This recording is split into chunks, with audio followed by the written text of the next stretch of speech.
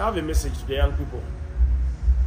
I'm your minister of youth, and it's my responsibility to guide you and also to command you in any fight.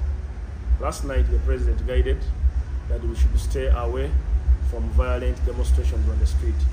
I think he said it would be appropriate for us to walk silently.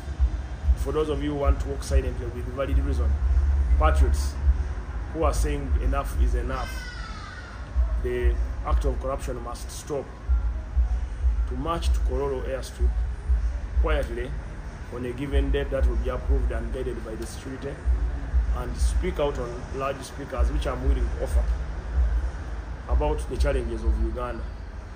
Let that day be for us to talk, and then our president will listen.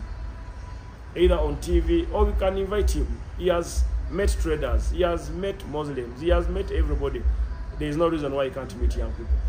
So for those of you who want to create harm, for those of you who want to create chaos, for those of you who want to ban things on the street, let us not mislead our young people. Let us make a memorandum. Young people, make a memorandum. We submit it to the president with a few of your leaders.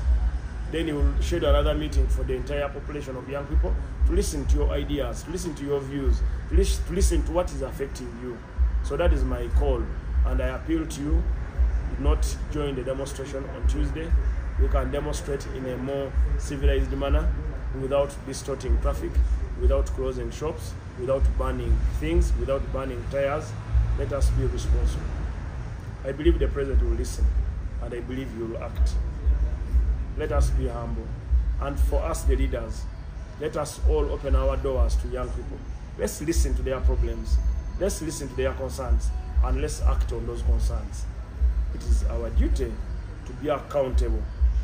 And I call upon those who are working in government and who are doing government contracts and who are doing government supplies. If you don't work, return the money.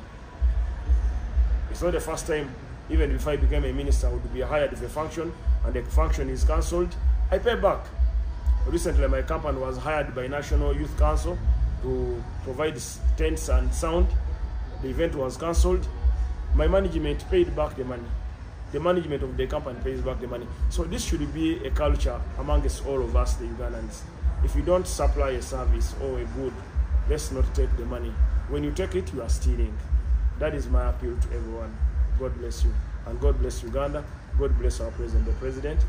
The patriots, let's love our country.